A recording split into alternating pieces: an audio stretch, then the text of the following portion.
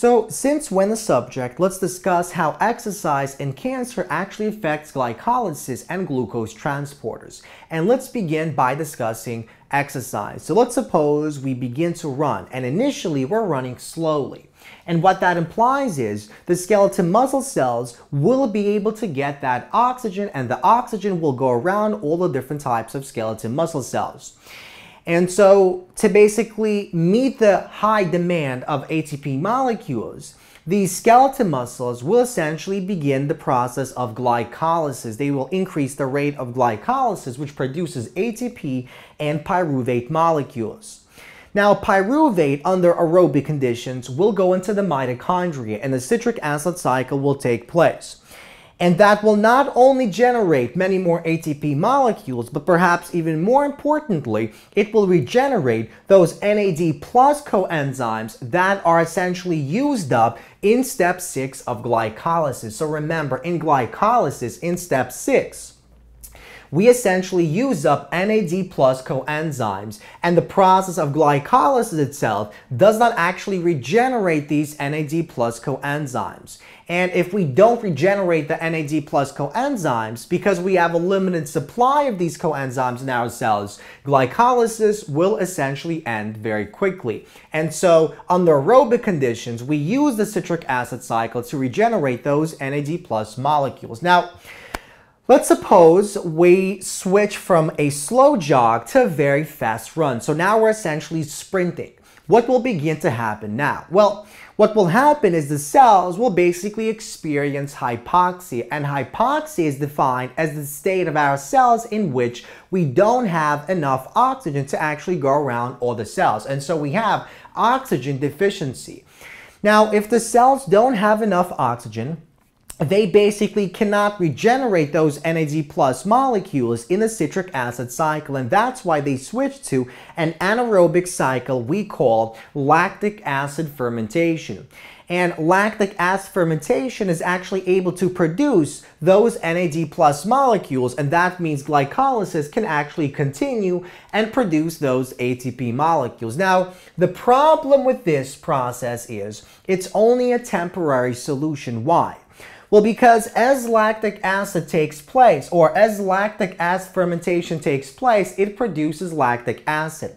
And the lactic acid basically dissociates into H+ ions and lactate ions. And what that means is those H+ ions, as they build up, they will increase the acidity of that environment found within and outside of these cells. And that will basically, or that can, cause damage and harm to the cells of our body. And so what happens is the buildup of the H+ ions essentially inhibits the activity of the third enzyme, phosphofructokinase, which essentially catalyzes the most important step, the commitment step of glycolysis. And if this enzyme is inhibited, that causes the inhibition of hexokinase, and that essentially causes the process of glycolysis to stop. And so we're not going to be able to actually sprint for very long for this exact reason, because glycolysis stops and our skeletal muscle tissue will not be able to get the ATP molecules that they actually need to continue the process of running.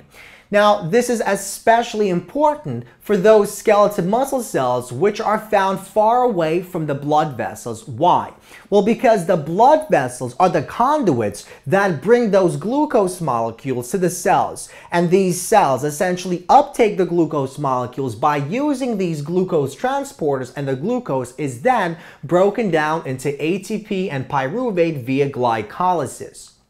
So we see that lactic acid fermentation will be especially active in those muscle cells that lie far away from blood vessels. And although lactic acid fermentation will solve the problem of the ATP production temporarily, it's not a very good solution in the long term, because it actually causes the deactivation, the inhibition of the process of glycolysis. Now, we know that over time, if we continue to exercise on a daily basis, we're going to basically build up endurance. We're going to be able to sprint for longer. We're going to be able to run quicker. The question is why? Well, the partial answer is the following. Because our cells begin to respond, and they respond by producing a factor known as hypoxia-inducing transcription factor, which is HIF1. Now, what exactly is the function of the hypoxia-inducing transcription factor? So, as the name implies, what it does is it essentially affects transcription. It essentially affects the expression of specific genes.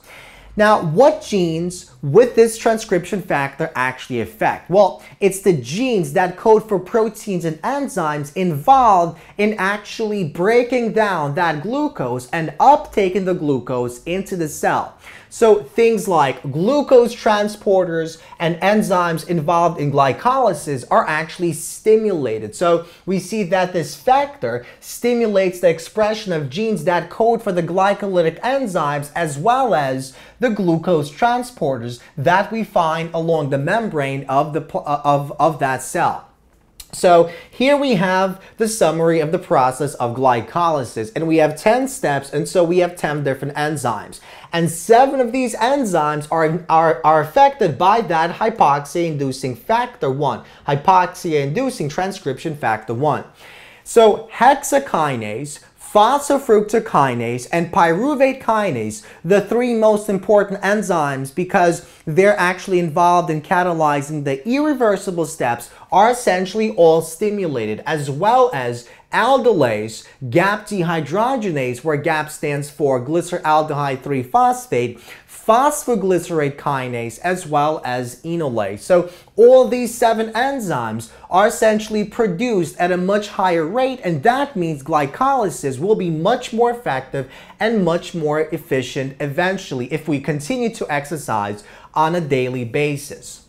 On top of that, we also express many more glucose transporters, specifically the GLUT1 and the GLUT3, and what that does is it basically ensures that these cells that do lie next to these blood vessels are actually able to uptake those glucose molecules from the lumen of the blood vessels much more quickly and much more effectively.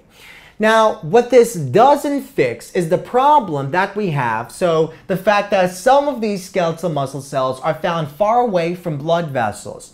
And that problem is actually fixed by this same HIF1 molecule because it stimulates the vascular endothelial growth factor, VEGF, to basically stimulate the growth of those blood vessels so that these blood vessels can actually permeate into these hard to reach places that we find these skeletal muscles in. So again, if we continually exercise, we have some type of anaerobic exercise that stimulates the release of the HIF1 molecule, the hypoxia-inducing transcription factor 1, that basically stimulates the expression of the genes that code for proteins and enzymes involved in the process of glycolysis and also code for glucose transporters. On top of that, it also stimulates the VEGF molecule to basically go on and stimulate the growth of those blood vessels. And that ultimately increases our endurance and allows us to basically carry out that process much more effectively and much more efficiently. Now, exercise, as it turns out, is not the only process that uses this particular type of mechanism. Another very important and very dangerous thing that uses this mechanism is cancer. So cancer or cancer cells are these abnormal cells that essentially grow very, very quickly and very rapidly. So they divide very quickly, and what that means is they have to have a very high supply of ATP to actually live and continue dividing and growing. And cancer cells, to basically determine that they have these to basically ensure that they have these blood vessels next to them at all times so that they can receive the supply of glucose and then use that glucose in the highly effective process of glycolysis to produce those ATP molecules, which allow them to actually grow and divide quickly.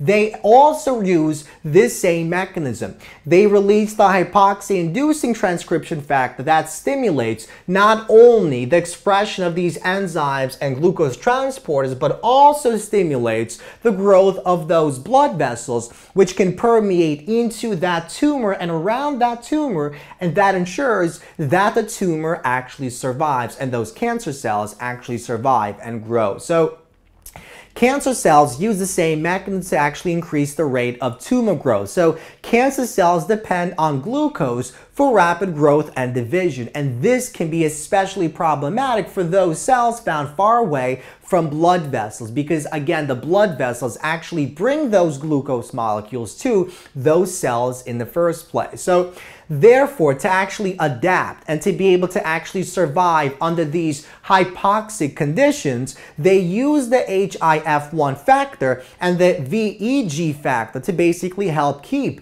the high energy demand and to allow for rapid growth and rapid proliferation of those cancer cells.